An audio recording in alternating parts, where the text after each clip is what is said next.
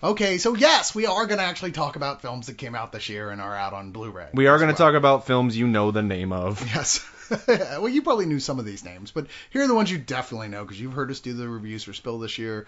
And, okay, so we're going back and probably covering ground the main site's already covered. But, you know what? We're letting you know these are out already, so you can run and see them. You probably heard the review in February for some of this stuff and went, oh, I got to see that when it comes out on Blu-ray. And then, you got busy with the whole murdering hookers thing. I know how that gets. It's like there's only so much quicklime you can pick up at Home Depot in one stop before the cops start asking questions. This is true. And until they make Dead Hooker Depot, there were a lot of movies that came out in 2012 in theaters, a lot of big releases. So it's impossible to see all of them. I mean, even as somebody who is kind of sort of a film critic, I missed a lot of the movies in theaters and had to catch them later. I saw all of them. That's why I called myself a kind of sort of. Not on the same level yet. We'll get there. Only because, nobody's paying you to see every single movie. I have to see Jack and Jill. You, however, do not. That's true. A mixed blessing at both, at best. Indeed. So let's start off with Jack and... No, I'm not. I would never, ever promote that film in any way past what we've already done. Just to promote that it gets buried in the same landfill with copies of E.T. for Atari. I'm going to find that fucking landfill. Proud owner of that Atari cartridge right here.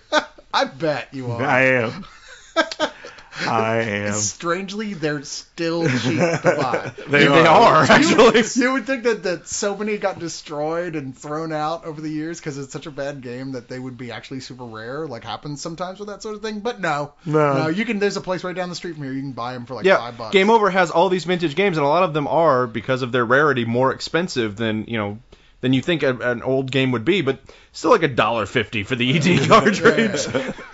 By the way, when you guys come to town, if you're into vintage games, Game Zone is one of the best places I hear in the country now for buying classic game stuff. Game Zone? Yeah, or is it Game Zone? Game Over. Game Over. Yeah.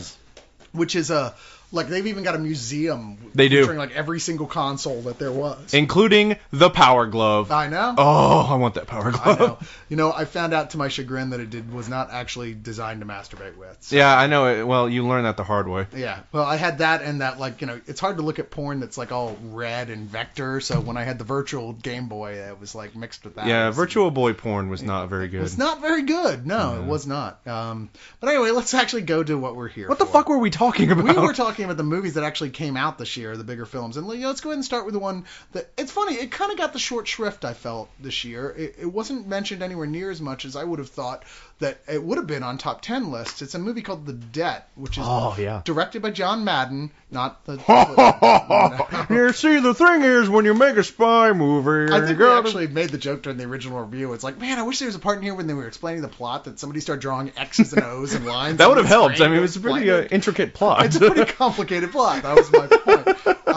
But it was written by Matthew Vaughn, Jane Goldman, and Peter Strawn, so it's a really strong, it's got a lot going for it right from the get-go. Mm-hmm. But it's a remake of a very popular 2007 Israeli film of the same name. That I didn't know, actually. Performed very well, which makes sense since it's all about Mossad agents. Right. Which is, of course, the Israeli Secret Service. And in this particular film, you've got actors who are playing younger and older versions of the same character. Mm-hmm. You've got Helen Mirren as Rachel Singer, and Jessica Chastain is the younger 1960s version of Rachel Singer. I really wish Jessica Chastain had worked more this year. I mean, you didn't see her enough. She only did 7 movies. She's actually doing the dishes right now. Believe it or not. I don't mean that in a controversial way. I mean she's was bored for 3 seconds. Said, "Hey, do you mind if I?" Yeah, this is a woman who cannot rest for any given period of time. Yeah, it's all she does is just work. You've got now. I never can remember how. I get explained to me 1,000 times how to pronounce Ciarán Hinds' name. And I've always said Syrian. That's how I've pronounced it. We may be wrong, but it's got an accent grave. It does. That has to mean something. Well, then it's Ciarán Hinds. He plays David Peretz, and Sam Worthington plays the young version of that character. Mm-hmm. And then you've got Tom Wilkinson as Stephen Gold, and the young version of that is Martin. Don't even get me started. Okay, one thing I want to say before we get too much into this movie. The one thing that bothered me about this movie is the fact that Sam Worthington... Oh, no, go back. I'm going to get confused otherwise. Sam Worthington playing the young version of Ciarán Hinds... he doesn't look like the young version of Syrian Hines. Yeah. He looks like the young version of Tom Wilkinson. None of these characters look like... That was the biggest criticism this film had, and that we had. None of the young characters look like their older See, version. I bought Jessica Chastain and Helen Mirren, and I feel like if you switched Worthington and Marton Sakas... Yeah, I probably fucked that up. Yeah. If you just switched those two guys as to which older Andy Seaton was theirs, it would have been fine. They just need to make Andy Serkis play everything. Just CG that shit. Mocap it. Seriously, come on. Did you see Rise of the Planet of the Apes? Come on. You should, and we will get there. Yeah, we'll get there. We'll talk about that more. Anyway, the story here is about these guys who are Mossad agents, and this is based loosely on the real story of how the Mossad went into Argentina in the 60s and kidnapped Adolf Eichmann, like without the permission of anybody, and brought him back to... Who was, of course, a famous Nazi war criminal. Brought him back to Israel and had a war crime and then hung the guy, as he well-deserved. Sure. I'm not much for the death penalty, but, when it comes to Nazis, I go... Fucking load up, Dr. Jones. Yeah, I was like, if we can't kill them with fire from the Ark of the Covenant, you might as well just hang them. Yeah, you're a Nazi. Sorry, end of story. But they're out for a fictional one, Dieter Vogel, played by Jesper Christensen, known as the Surgeon of Birkenau. And that part takes place in the 60s, as we're seeing them have this elaborate plan to kidnap this guy, which they do in fact do. The problem is, as we find out early on, is that in fact he got away, and all these years they've been claiming that they killed him. Yeah, it's basically one of those, well, he's obviously going to go underground, so if we just don't tell anybody we fucked up, they'll never know. They'll never know. Now, here it is modern day, and the problem is, and they're all older, and the problem is it turns out that he's starting to pop up. Like, there's word that there's an old guy in a nursing home that is claiming to be him, and oops. We may need to take care of that. And the funny thing is they're actually getting a lot of accolades and book deals and all this weird stuff now that this, situation is over and they're older. Celebrated Mossad agents. Yeah, for what they've done, and they're still keeping quiet, and then it just becomes one of those situations where they have to decide if they're going to go and deal with it or just, try and ignore it until basically they die or this guy dies. And the film is less about it's less about this plot and telling a spy film than it is about dealing with the effect of having to keep a secret for that long. Yeah. And the guilt that's involved. And I think on that level, it really succeeds. I like that aspect of it. I love quite this a movie. Bit. But I felt like the spy story was fractured to the point where it took away from the feeling of movement and velocity to it. Like, it kept going back and forth in time in a way that this sort of film shouldn't. This sort of story shouldn't. Yeah. And I had trouble keeping up my enthusiasm for that part of it. See, but what I liked about it is actually kind of playing off of that would be the fact that it has that kind of old school spy plot, but its sensibilities are very much in that neo spy, like post Jason Bourne type spy movie where it's like things move with a certain rhythm, and there's usually like it's kind of like what we were talking about in Point Blank, where the music feels like it's following them, and every shot is kind of a jump from basically like showing their movements from one place to another, and it's all very fluid. To me, the way it was shot and the way it was scored felt like a Jason Bourne movie. But I found the dynamic between these three characters and the way they work together so interesting that I wanted to see a whole series of movies just about the three younger counterparts. Yeah. Just, going on special missions, because it was just so fascinating to watch the three of them work. Well, seeing those three actors together was actually pretty interesting. I thought they had a really good dynamic together. And once again, though, every time it cut away from it, I was like, ah! Okay. Yeah, I get what you're saying. As far as that goes. But like I said, I didn't dislike the other part. That's when the part of the story that actually had a heart to it started affecting me, which was about dealing with the guilt of all this over these years and the moral implications, which I guess, I don't know, maybe I'm old, but I find that kind of story much more interesting. Well, yeah, but no, that's what keeps it from being just a routine spy thriller, is that there is this emotional context to it that they keep cutting away to as these characters get older. And now, I loved this movie. I was really upset that I missed it when it was in theaters, but this is probably one of my favorites of the year. Wow. Yeah. What about you, Luke? Did you get to see this one? I haven't seen the movie, but I think that it sounds good. Well, there you go. I'm pretty sure Brian's got a copy, so... Yeah, so fuck you, Cyrus. I believe Brian. No, it is very good. I liked it as well. Just maybe not as much as Brian. Well, definitely not as much as Brian. It's not going to make my top 10 list. Sorry, dude. But that's The Debt. Moving on, let's move on to The Hangover Part 2. One of the best. Oh wait, no, that's not what we're one of the best. Nah. One of the existing movies of 2011. You know what the thing is about The Hangover Part 2 though? It is the highest grossing R-rated comedy of all time. Are you shitting me? Of all time. It broke something like 8 opening weekend records as well. 35% on Rotten Tomatoes. Wait a minute. Wait. Is that because they're actually counting the numbers from the first Hangover and they've mistaken this one for the first Hangover? No, it was huge overseas here. God. And it's baffling because, like I said, I mean, obviously critics don't always see eye-to-eye to audiences, but almost everyone I know who was not a critic, just a casual movie watcher, felt the exact same way I did. That it's a film that took the original formula of the Hangover. I mean, Ghostbusters 2 did. It totally took the script and it just said, okay, all right, so we're going to take out Bangkok for Vegas. We're going to put a monkey in the place of the tiger, a face tattoo for a missing tooth, a severed finger for a baby. It still takes place right before a wedding, and we'll have Mike Tyson show up and do something weird. Yeah. But how are we going to make it better? Oh, we'll make it much grosser. Yeah. Why does anyone want to see it be grosser? They were writing such a fine line in the first one they were almost too crass, but they pulled it in just enough to be just thoroughly enjoyable. Yeah. And this one, they were like, no, fuck it, we're going completely over the edge. And I did not enjoy a single moment of this movie. I liked it. Here we go. Says the guy who sounds like he just woke up in Bangkok after a night of partying. Saying. I love this. I love it when this happens. Luke, please explain. Oh, I wouldn't say I loved it or anything, but I mean, at the expense of taking your criticism and turning it into a positive, I liked the first movie, and this was the first movie again. Yeah.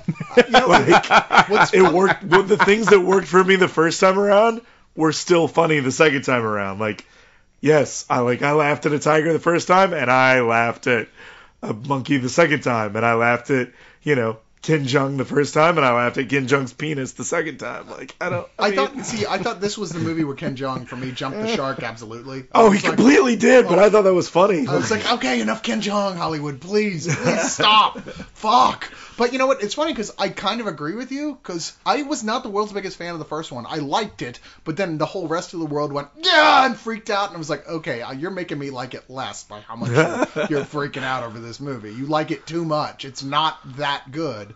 It's good, but not great. And I thought this one, if I had seen this before the first one, I would have felt exactly the same way I did with the first one. Look, here's the deal. These are both big budget comedies. Like, nobody's winning an Oscar for either of these fucking films.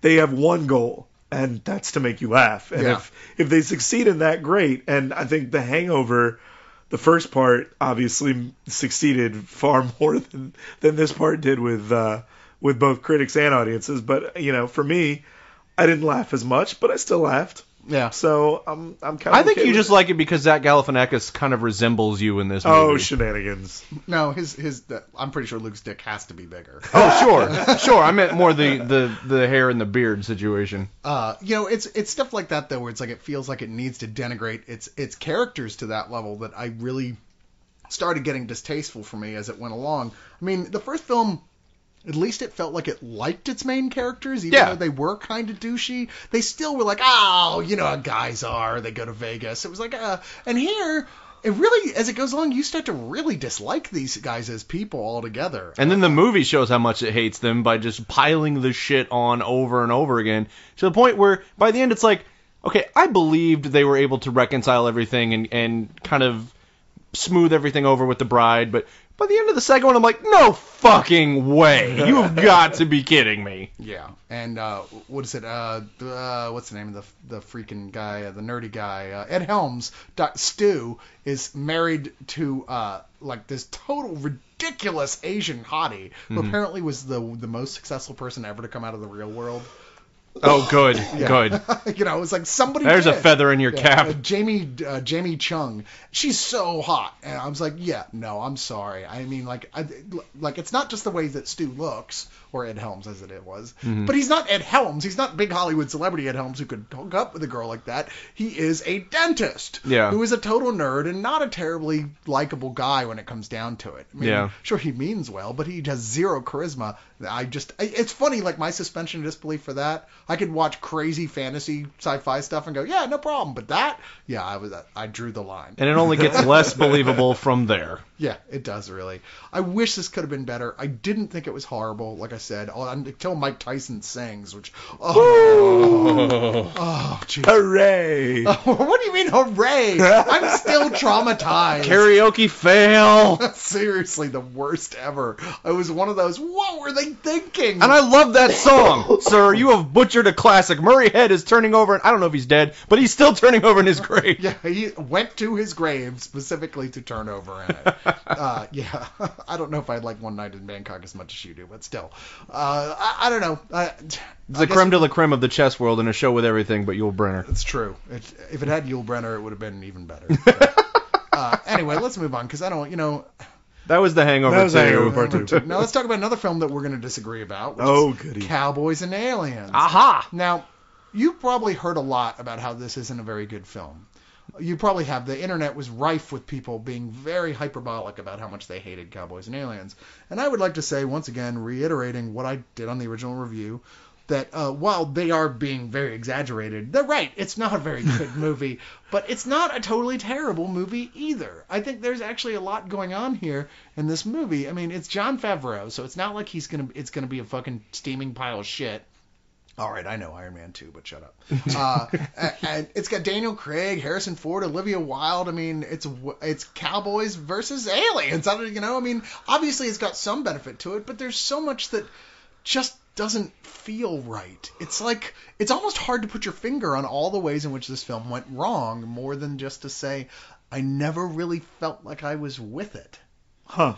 I mean, I guess part of the problem is that, like, it was based on a graphic novel that was written as nothing but a pitch for this movie.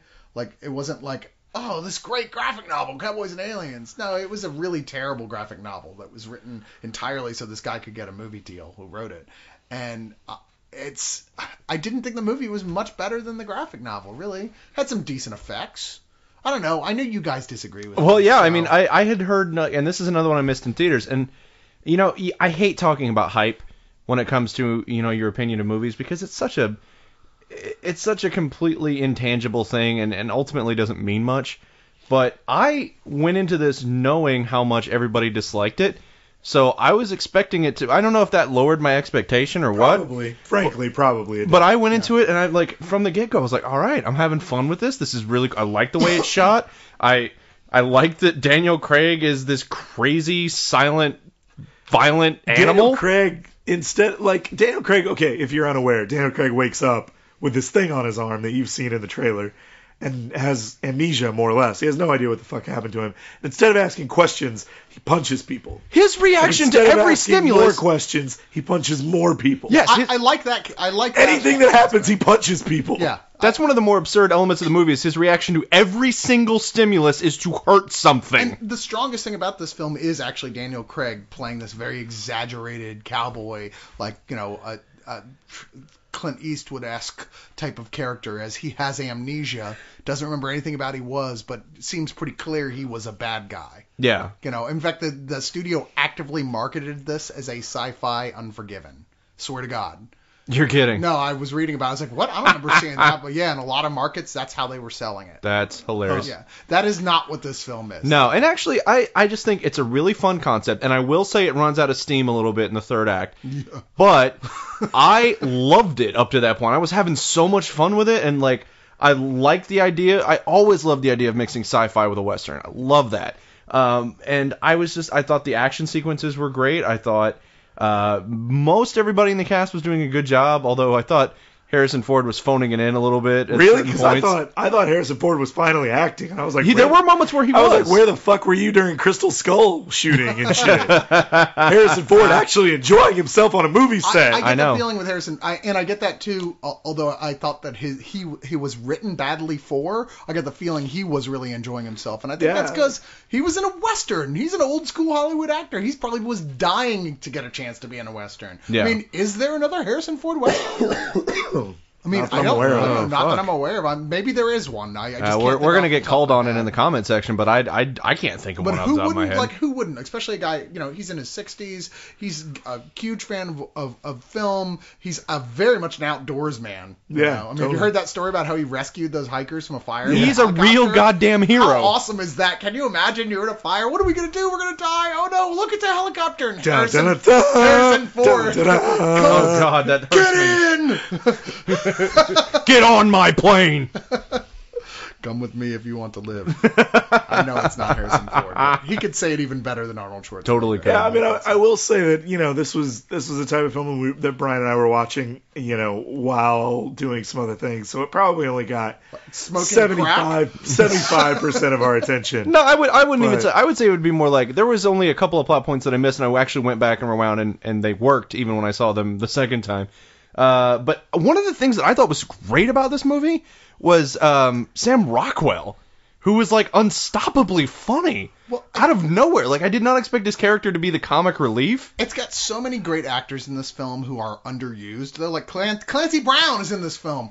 Why wasn't there more Clancy Brown in this film? He's Clancy Brown, and there was too much Paul Dano. I'm like, I'm sorry, that kid freaks me out. There's He something freaks you out, about but that I liked him in He's this. a good actor, but Did I don't. miss that? Because I thought he got absconded with early on. That's and- too much Paul Dano already. Okay. Yeah. And let's talk I about was that. like, he's not in the fucking movie very long. I thought Olivia Wilde's really good in it, but there's a weird plot twist with her that I felt totally inorganic and just plain silly as fuck. It was loved it. It was silly. I love it. But that was one of my like junk food cinema type moments. Where I'm like, this Right. is retarded, but it's kind of funny. The number one thing I liked about this movie was Walton Goggins, who's a bandit and old friend of Daniel Craig's character.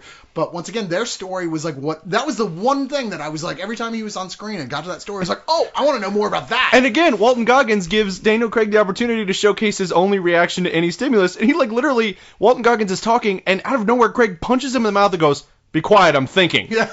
He punches, and in fact, Daniel Craig hates crotches in this movie. He does. He He's- kicks he's a people, complete knees cop. people, and in fact, he even punches a spaceship in the He crotch. punched a spaceship in the dick. It was Where is amazing. the spaceship stick? He found I it. swear to God, like there are two little lights that look like the balls, and fucking Daniel Craig just goes right. Must have been one of those Transformers from Part 2. He's Yeah, holding on to the exactly. back of this like Exactly. ship thing, which looks like he's holding on to its haunches, and then he reaches the fucking thing on his arm in underneath and fires. And I swear to God, it looks like he punches a spaceship in the dick. Wow. It's an insane movie. We had a lot of fun with it. So of course I had fun with It's this. funny that everything that you're saying about it that you like are exactly the same things that I think are in a lot of people's criticisms and what they didn't like. But you know what? They were looking at it differently. I looked at it. You looked at it for camp value. It's called Cowboys and Aliens. No, Yeah, I get I'm that. sorry. If you went into this expecting a fucking can winner, then that's your own fucking problem. No, I agree with that. But I think even so, as just a popcorn film, I just didn't really think it sold. It didn't really work for me. I ate my popcorn, Luke's popcorn, and then I had to go make more popcorn. Yeah, oh, so you were smoking pot is what you were I doing. I had the munchies hardcore. All right. So that's Cowboys and Aliens. Your mileage may vary. Indeed it may. Let's move on to one that your mileage probably won't vary on, which is Rise of the Planet of the Apes. Woohoo! I gotta tell you right now, if we had a separate award for the biggest surprise of the year, Definitely. it would be Rise of the Planet of the Apes, because this was on my list of films that I wouldn't feel too bad calling in sick for the night. Yeah. I was like, really? Did you see the last Planet of the Apes? Oh, it was so bad. It made me fucking mad. And it was from a second-time director who had made an okay movie that I liked called The Escapist. The Escapist, yeah, it was Rupert pretty good. Wyatt. Yeah, it was good, but it wasn't, like, notable. Not really. No. Yeah, I was No. like, all right, this is gonna be another one of these. You got James Franco as the lead human. I'm like, Franco's starting to get on my nerves. And it's Franco as He's like starting to get on everyone's nerves. That's why he's going back to school. it's Yeah. like Franco is one of the foremost biologists, which I know Franco himself is a very smart guy. Sure. But cinematically, you're like, really, James Franco? Shouldn't he be one of the foremost? Cinematically, he looks like a fucking retard. He Yes. should be one of the foremost herbologists. I Exactly. believe, but probably not the other thing. But It's something about his lips, man. I don't know what it is. They But just like they come out to like here, and he's like, he'll I be am in James Franco. He'll be in stuff I really like him in, but then he'll turn around and do stuff like Your Highness, where I just want to punch him in the face, and Thank it overrules everything else that he does. It's or the Oscars. Yeah, no doubt, right? So exactly. Yeah, or the Oscars. But you know what? This film, I love the original series. Even hell yeah. Even the weaker ones, I still can watch over and over and over again.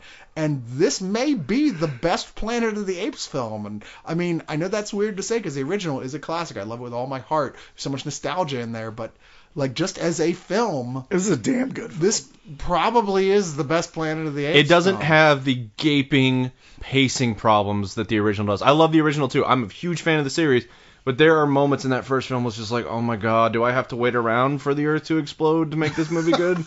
Oh I god. don't think I would agree with that the conceit, but I think that this film it's all right. So the original was very much a B movie told at A level. Yes. This is a movie that doesn't acknowledge at all that it's a B film. It's like, no, I refuse to accept that that's a thing. I need you guys to go with us, the audience, to come with us and just accept the suspension of disbelief that they've injected these, this institute that Franco works at is injecting these chimpanzees with a biotechnology thing that ends up working and significantly boosting their intelligence. And which nowadays doesn't really seem terribly implausible. No, not at all. I read Discover magazine and I'm like, yeah, they kind of working on shit like that already. Yeah, they're working toward actively moving us toward the planet of the goddamn apes. Thanks, science. Good job. Good job. And, if I was going to say one irritating thing about that, it's just that I get sometimes overall mad at science fiction that feels like it needs to be nothing but, man, technology's going to fuck us all. I'm like, oh, come on, will you please stop that? If anything's going to save us, it's technology at this point. But anyway. And Cox is still going to be saying that when, the human there at Skynet becomes active. You're damn right. I'll be there working Skynet with the double joystick. So I should just shoot you now. And the Virtual Boy helmet. God damn it. Cox is waving as the singularity goes by. You mean my driver? Yes, yeah. All right, fair enough. All right, so anyway, they end up getting an ape that, they're ordered to kill, and James Franco is just a big softy, so he abducts the ape secretly away and brings him home. And part of the reason he does that as well is because his own father, played by John Lithgow, is suffering from Alzheimer's. And this drug, the point of it initially was to try and cure people with Alzheimer's. So he's like, okay, well, if I have these samples and this ape, I can... It gives him a motivation to tirelessly work on this project no matter what the cost. Well, now, and I don't want to give away too much about this film for those who haven't seen it, but I will say that as it goes along, the good first half of the film is almost a feel-good movie. It really is. Yeah. Where you really get into it, the relationship between this guy, between this little family that's formed here, as well as Frida Pinto, who is one of the hottest women in the world right she's now, gorgeous. by the way, who becomes James Franco's girlfriend in it. She's a primatologist. As they sort of, he kind of becomes their son in a way. Yeah. Their ape Caesar, which of course is played by Andy Serkis, who has gotten nominated in a bunch of different circles and a bunch of different awards for Best Supporting Actor this year. I totally had him at the top. I sincerely hope he gets a nod. I think something. It's high time that, if nothing else, the Academy recognizes that mocap performances, especially Andy Serkis's mocap performances, are not just a special effect. There is a huge amount of performance that goes into that. It's not just somebody on a computer making it happen. Everything you're seeing in Caesar, just like everything you saw in Gollum, is Andy Serkis doing that. One of the best things about this Blu-ray is to make you hyper aware of that, because the deleted scenes feature stuff with him where they obviously hadn't animated it after the fact because they knew they weren't going to use it. So it's just Serkis acting, walking around in his mocap suit, doing the whole thing, and you go, wow, this guy's amazing. I think that we're seeing as big a change in the way that one would teach acting to performers as you did when we switched to the talkies in a lot of ways. I mean, it's a completely different fashion of acting that has a very specific set of skills that's almost weird. It's almost going back again, all right, so acting, before method acting, which was designed specifically for film, you watch older films and sometimes everyone seems like they're exaggerating too much, right? Because they're all trained for stage acting and emoting, which is exaggerated, much larger, exactly. Yeah. Now it's like we got to go back and do that again.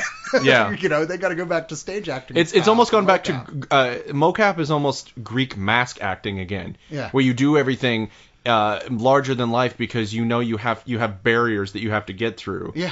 And it's incredible to watch. The only reason I feel like a lot of awards ceremonies don't have a specific mocap acting award yet is because who the fuck is going to win but Andy Serkis at this point? Because they'd have to call it the Andy Serkis Award. So many more big filmmakers are like, I see now what the advantage of doing mocap for everything is, that we're going to see more and more big name actors going, I really want to try that. I'm super interested in seeing what I can do as a performer in using that. I think that's great. And 20 years from now, people are going to look back at Andy Serkis as one of the great actors of our era. One of the pioneers of one that. of the pioneers of the style of that type of performance. I mean, that guy's got a career for life, even if it's just as a teacher. Yeah. You know, I mean, and this is the film that they're going to look back on. I mean, even more so than Lord of the Rings, as the movie that defined what this was capable of. Yeah. I mean, it went from having just the dots, the little ping pong balls over your body, to literally like tiny little X's on every single place of the actor's face, where the lasers can pick up on. So every facial expression is being translated into this. I mean, Caesar in this film is one of the most astonishing performances this year. It really is. It's touching and heartbreaking. Yeah. And wow. Yeah, I can't say enough good things about this. And absolutely, if you're a fan of the original franchise, this cops heavily from not only the original Planet of the Apes, but Conquest of the Planet of the Apes, which is the fourth one, and by far my favorite of the old franchise. And I think they do such an incredible job of incorporating elements from both of those two movies to create a new mythology for the franchise. So, which is why I have a problem calling this a sequel, a prequel, or a remake, because it is using so many elements of these different films to kind of tell the story again, and it's so complicated. It's a total reboot, is what it is. It's like, and they've said that as well. They're like, yeah, we are doing a sequel. Well, no duh. It was a huge performer critically and at the box office. Yeah. And they don't even know what they're going with it at this point. I just hope they don't feel like they have to tread the exact same ground that previous films have done. It's like, sure, take influences from them, take bits here and there, but you know what? Go your own way, because this certainly did. We maybe don't need a cult of nuclear mutants that worship a bomb. Maybe we just leave that part out. Wait, but I was planning on leading that cult. I even have the patches all designed and everything. You gotta have patches, right? Oh, glorious bomb, wonderful bomb. I have a bunch of little tiny metal pins you can put on your leather jacket. Sweet. So that was Rise of the Planet of the Apes. All right, thank you. We're getting too geeky for Luke. Luke, you always know the right moment to time I this love up. you all. So let's move on to Kung Fu Panda 2, which was one of the best sequels this year, I thought. And there were a lot of sequels this year. Weirdly, one of the best action movies this year. Well, that's the thing about this film. It's the director of Kung Fu Panda 2, Jennifer Yu Nelson, which is actually the first. This marks the first animated Hollywood feature film directed by a woman. Oh, fantastic! But she was a stunt performer for Part 1. Really? Yeah, as well as doing a lot of other duties on there. She animated the whole credit sequence, the whole beginning sequence in there. Oh, nice. Yeah, that was beautiful. But she really knocked it out of the park with this. I'm not even going to say the story is better. The story's about the same. Okay, it is what it is. It's a vehicle for getting you the set pieces that are absolutely amazing. It's a coat rack. It's a very basic coat rack, and then they just hang action on top of it. Yeah, it's not offensive or anything. No. It's just, the best thing about it is it's got Gary Oldman in the role of the evil peacock villain, and he's so good in it. He's totally peacocking. Oh, yeah. It's who'd have thought you could sell Peacock as a villain, but wow, he nails it. And it's got kind of a little bit more of maybe a soft touch emotionally to it, but the action sequences are so much more like they just fast and well choreographed. It's like watching classic Shaw Brothers Which, stuff. when you watch those, they don't have the most complicated stories. No. They're very basic because what you're watching it for are the action shots. And this has some of the coolest animated action sequences I think I've ever seen. It's funny because it's taking that sensibility from all those early films where a lot of the time it was people doing animal style stuff. Like for the record, I think they re-released it. They did re-release it recently under Dragon Dynasty. There's a movie called Mad Monkey Kung Fu, which is all about a guy training. You love that movie. Classic style to be monkey style, and it's one of many films that are like that focus around animal styles. But that's a particular highlight of seeing how crazy it is watching an actor really emulating a animal style of movement and mixing it with martial arts stuff. Yeah. And this does that, but in an animated sense, and in the sense that they are actually those animals. So if those animals could do all this, what would their martial arts be like? Right. It's an amazing amount of creativity goes into And that. it's got such a great meta aspect to it, where it's like the style of kung fu manifested as that animal who is then doing that style of kung fu. Yeah. Yeah, I love that. Thoroughly enjoyed this. Hey, you know who did punch up on the script? Who wrote a lot of the jokes? I do not. Charlie Kaufman. What? Nice. Swear to God. As Very we're sitting here cool. talking about how basic the story is, Yeah. Charlie Kaufman. Yeah, Kid What? Did a lot of the punch up on the jokes and the funny sequences in it. Huh. So, yeah, which makes sense because it was funnier than the original, if not a little bit more absurd, which, once again, Charlie Kaufman. Yep, Yeah. yep. So, did you see this one, Lou? I did. I thought it was beautiful. Really, really well animated film. We actually saw it in 3D, and I thought the 3D was some of the best I'd seen as well. Yeah, it was a great 3D. Yeah, if you choose to buy this in 3D, it's definitely, if you have one of those fancy, dancy, rich people who can afford a 3D television or actually want one, I'm not really. I think it's fun in the theater. I'm not sure I need one at home. But. Unless we're watching Shark Night. Yeah, you know what? In case Sony is listening or anybody who manufactures a 3D TV, I'm bound to talk a lot better about 3D home releases if someone was to, give me one. What? We're not whores. Fuck you. I'm not asking for anything from the fans. I'm asking for it from the studios. Oh, well, that's fine. Just saying. I'm saying can't even Listen. I'm just saying. That's all I'm saying. All right, so I'm sorry. Jesus Christ. Anyway, that's Kung Fu Panda. We talked about that at length already on the site. It's hard not to say how good that is, but you know what? Let's skip ahead to Warrior, which is another one of the best films this year. I totally agree. That nobody saw. Yeah, it was unfortunate. I think a lot of the problem with that is that it was not marketed well. I think people saw the trailers and all they saw was it's a mixed martial arts movie. Yeah, they expected it was like all the other mixed martial arts movies, which are like Never Back Down and Well, there's what's even that Channing? Is that the Channing Tatum one? Never Back Down. You're thinking of Fighting. Fighting. Well, Fighting? There Yeah, are some that's smaller the name of the ones. Channing Tatum. Jesus Christ. There are some smaller ones that are kind of fun, like Undisputed 3. Wow. Oh yes, Undisputed 3. Incredibly fun movie, but not a blockbuster, not the sort of thing that you go, okay, you watch it with your mom and dad and yada yada. Right. This is the Rocky of today. This is the Rocky of MMA. And I don't mean that in all the Rocky cliches. I mean like it is a fighting film that is like up there on the Rocky level in quality. It's that focused on character, the emotional resonance of the story is that strong, and not only is it an underdog story, it's a double underdog story. Wow, and is this, I don't know if it is or not, but I can't help but think that it's the first film with this sort of setup, of which there, of course, are many. The guy underdog battling his way to the final fight, in which there are two underdogs, and you don't know which one to root for. You know, I mean, inevitably, these two actors, Tom Hardy and Joel Edgerton, who are brothers, very estranged brothers, who are both fighting for their own reasons, and are both over the hill for this sort of thing. Yeah, both of them, no one thinks have a chance. Yeah, and they both are fighting towards that, assuming they probably won't have to fight each other. One of them will get knocked out before the end, but of course, I'm not spoiling anything to tell you that, yes, of course they end up fighting each other. The trailer for the movie, they sold the whole movie based on the two guys fighting in the main event are brothers. Yeah, and it's fantastic. You'll like every step of this film, every inch of the way along, you'll be wishing that they don't have to fight each other because you like them both. Yeah. You want them both to succeed, but only one can ultimately. Your allegiance is up for grabs. It totally sells it. And there was points in this film that the only reason I didn't stand up and start cheering in the audience is because I didn't want to embarrass Brian, who was sitting next to me. Well, we didn't want to get thrown.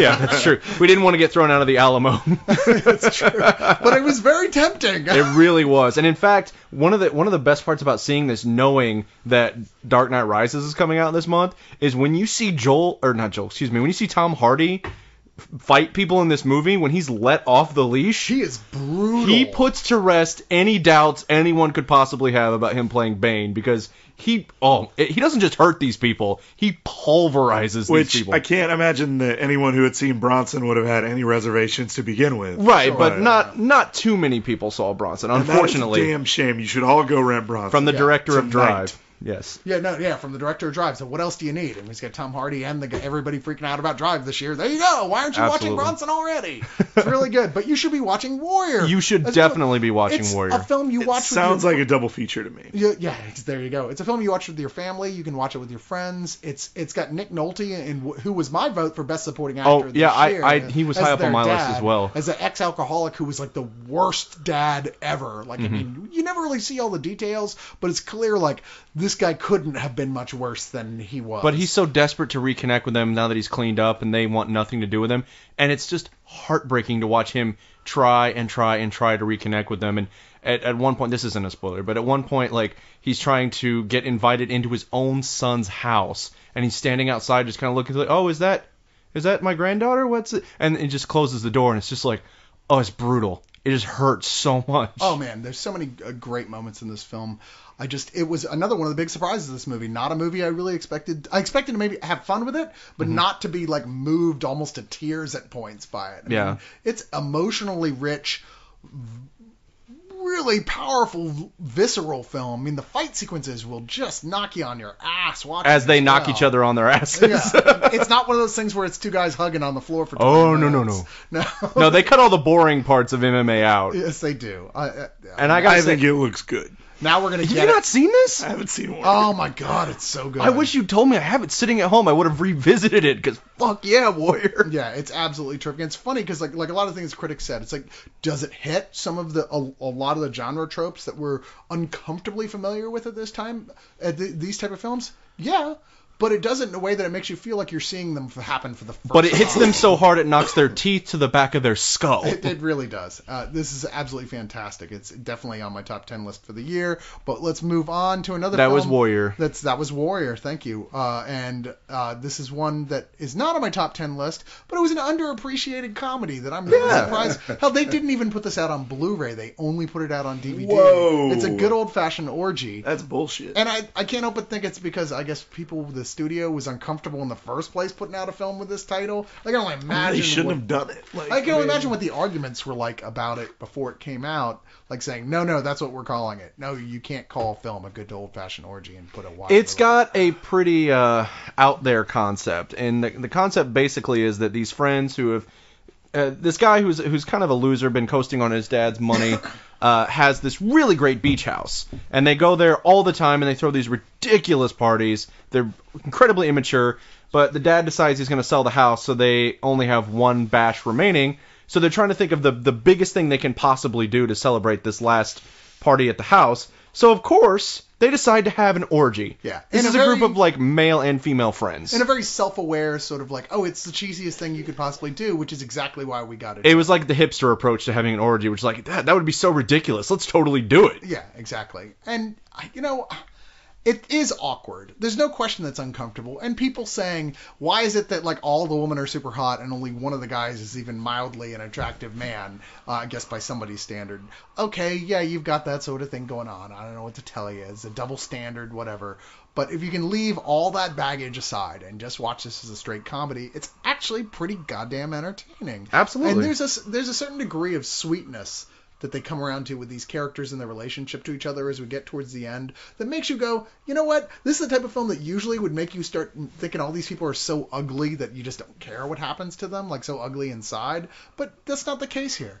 Yeah, no, I thought it was great. And one of the things that I really liked about it is the fact that it acknowledges the fact that it's awkward. Because they spend weeks going back and forth. Are we going to do this? This is weird. We shouldn't do this. I don't want to. Oh no. And this is. And then they finally decide to do it. And even as they decide to do it, it's still like, how do we get started? We're not swingers. We're normal people. Like what does a normal person do in this situation? I actually really like the way the film handled that because you're sitting down to a movie called A Good Old Fashioned Orgy. You know what you're getting into. Yeah. You're expecting an orgy, and so even with the build up, like. You know that eventually you're going to get to an orgy, or this is a really shitty title. And so by the time you do, like, you've kind of got, you've made your own, you have your own expectations of what that's going to look like. And I don't know, at least for me, I'm like, how are they really going to do this? Because my expectation is like porn star orgy. And, and A, they're not going to do that in a mainstream movie. And B, like, character-wise, because part of the build-up is they do spend so much time, making you care about these characters, and so by the time the orgy rolls around, I don't know, I think it's really sweetly done. Is that a way to describe an orgy? You're right. It's weird that it comes to that point that you're like, I think this is nice. And it's funny because like there's this whole thing. I think it's with Nick Kroll's character who like is kind of a weird. If you don't know who Nick Kroll is, he's kind of a weird looking dude. In fact, in one episode of The League, which is a hilarious show you should watch, The League, he makes a reference to the fact that he looks like a Nazi propaganda poster of a Jew, which is totally true. It's exactly what he fucking looks like. But I'm pretty sure that he's the character I'm thinking of. I saw this movie when it played theaters. No, it's just that he's kind of like.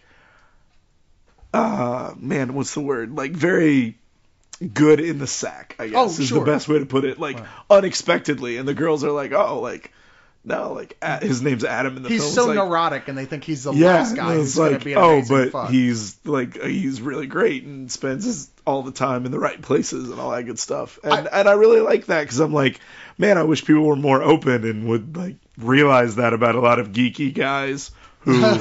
Also, wow, this sounds like a platform all of a sudden. I see where this is going. I don't know what you're talking about. I support this. So, Aisha Tyler, if you're listening to this. Hey! Aisha Tyler I'm is just saying. spoken for. That's true. By me. Tyler Labine in this, who is also fantastic. Absolutely fantastic in Tucker and Dale versus Evil. I don't think we can emphasize that enough. Oh my god. He plays the character who is the least... attractive, I'm just going to say for lack of a better word. He looks like me. He's or really any one of us, really. Yeah, he happens to have a beard. So. Chubby and bearded. He's an amalgamation of all of us. But yeah, he's hilarious. His one-liners are great. I think all of these characters, all of these actors who have really not worked together. You don't see too many of these people working together. Yeah. Just do a great job making us believe that they've been friends for years. And Jason Sudeikis, who sometimes irritates the shit out of me. Like the only movie I've seen him in that I really liked him in was Horrible Bosses. And he's been in a lot of other stuff that I really couldn't stand. But I liked him a lot in here. He was very charming. Yeah, he managed to be the guy who they've got as the Bill Murray of the cast. Yes. You know, whatever it's, everyone knows the type of thing I'm talking about. The lead guy who's the most handsome out of everyone, who is the most charismatic out of everyone, who gets what he wants 9 times out of 10. He is the leader of the group and is, has a way of talking that reminds you of that classic type persona. He sells it here. He's not too obnoxious, and he has been in other things. And same thing, Leslie Bibb, who I normally have issues with. I think she plays it way too broad. She's actually pretty goddamn good in here. Yeah, absolutely. It's a very, very underrated comedy, and mostly because you're right. Nobody fucking saw this movie. Yeah, nobody saw it because a lot of theaters didn't pick it up. Yeah, because of the title. Yeah, they probably thought it was. I mean, it sounds like an exploitation title to be honest, but it's actually a pretty sweet movie. I kind of want to see that movie. I like Roger Corman's A Good Old Fashioned Orgy. Not kinda. I really want to see that movie. That sounds really good. All right, last one as we do the new releases, and you know what? I've said it so many times already, and I'm sorry, Corey. I know we've got our top 10 for the Spill Crew coming up, but I've said it 30 times on the site already. I'm gonna say it again. Midnight in Paris is my favorite movie this year. It's just it's out on Blu-ray, so you can see it for yourself now. It's one of the best films Woody Allen has ever done, and for a guy who's done over 40 movies in his lifetime, several of which have won, quite a few of which have won Academy Awards. That's really saying something. And for me, somebody who does not like Woody Allen movies or Woody Allen at all, this was such a surprise to me. How much the film resonated with me and how much I absolutely loved it. I thought it was one of those movies that has a ton of heart and has a great concept, but not a concept that's overly weighty. Like the whole movie's very breezy, and it just I loved it. I loved the cinematography. I loved that. Well, basically, I guess we should explain the fucking story here. It's just basically about a screenwriter who is in Paris with his fiance. His fiance is a super type A nut job. Obsessed with appearances. Yes, but it's Rachel McAdams, and she has the most perfect ass in the world. So she is the most perfect. That's what I meant by type A personality. Many things. Yes, and basically he is trying to use. He's falling in love with Paris. As a writer, he wants to branch out and not just write studio bullshit anymore. He wants to write a novel, and he finds that Paris is inspiring him so much, and he's such a fan of the classic artists that used to gather in Paris in the 1920s. He goes for a walk. And at around midnight, he gets picked up by this car and taken to a bar where all of these people are alive and having a party, and he has no idea why he's there. Yeah. And it's pretty spectacular where it goes from there. And for a guy who's like his whole he's got this fantasy about what Paris was. Yeah. You know, very nostalgic. Yeah, very nostalgic about it, very living in the past about it as an artist himself. Is like, man, I wish I could have been there in that time. And so the idea of this guy who gets to, I mean, be right in the middle of this, like hanging out with Ernest Hemingway and F. Scott Fitzgerald and Josephine Baker and Gertrude Stein and Picasso and Salvador Dali is like, it's weird. Even if you as a viewer don't particularly care about any of those people or even know that much, Owen Wilson and Woody Allen's script by rote transfers that excitement to you and that understanding of how amazing this would be. When you see how excited he gets, you get excited too. You're like, whoa, wow, this is great. And they're talking about the nature of art, just like, you know, like what the experiences of being a creator through a lot of it. And ultimately what it's talking about is living in the now. I mean, that's the point of this whole thing. The grass is always greener, just accept, be happy with where you are kind of stuff. But it's so incredibly clever. It's funny that some people called this one of the like less like message heavy of Allen's films, and I totally disagree. I thought it perfectly meshes his message, which is not a very well explored one in film, with the comedy. And I think far more optimistic and upbeat than a lot of his comedy. Yeah. Because I mean the character goes through some stuff, but never to that point. Because there is a thing with comedies, especially any kind. Even not that this is necessarily a romantic comedy, but it's romanticized. There are all these things that happen typically in these type of comedies that are so obnoxious because you know they wouldn't happen exactly that way, but they happen. I'm not going to go into them, but suffice to say that they don't happen in this movie, and they start to go toward them, and they're like, you know what? No, we're gonna go our own way, and it's so refreshing.